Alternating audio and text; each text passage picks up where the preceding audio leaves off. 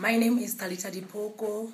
I'm a monitoring school. I'm in monitoring school, doing monitoring.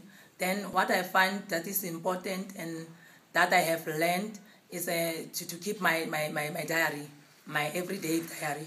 I write in my everyday diary what I think and what I see or what I can understand or what I have learned in my monitor. Then every day I write about my personal life or about my kids or about what it hurts me. Then I keep on writing, and it's so interesting because some other times it's a stress release. When coming to the things that hurts me, I can write for the whole day because it can release my stress. So that after I have done my free writing, my stress is released, so that I can cope with that problem I have.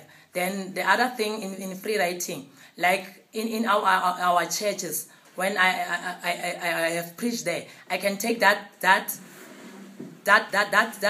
preach then to my home. I can practice what the preacher has preached. Then I do that message I take to the church. I can do it in my life. Then in my diary, sometimes I can write what I think, because in my community there's so many problems in my community. So I keep on writing the problems of my community, of the needs of the community. So I keep on writing. That's important in my writing.